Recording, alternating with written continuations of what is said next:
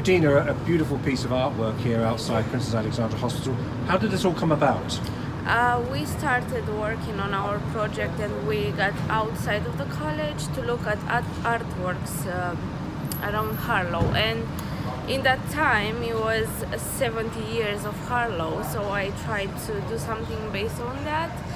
And I looked around the Harlow Water Gardens and I saw a lot of pieces, lovely pieces in there, and I decided to focus on them more and introduce them in my piece. So it is based on the Harlow Water Gardens and the idea of the universe and how it gives you good energy, because that's what I want people to feel when they come in here. I don't want them to feel scared when they come to the hospital, but welcome and feel like there is something good happening in here.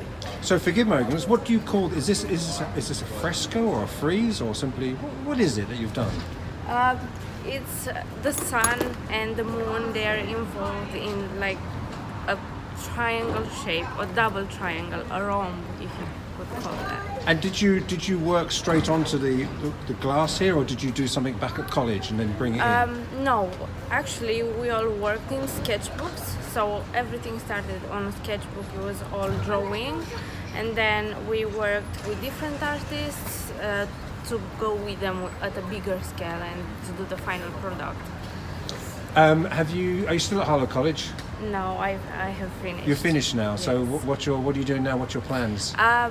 I want to go to university, but first I wanted to work to be able to go, and I'm working at the moment.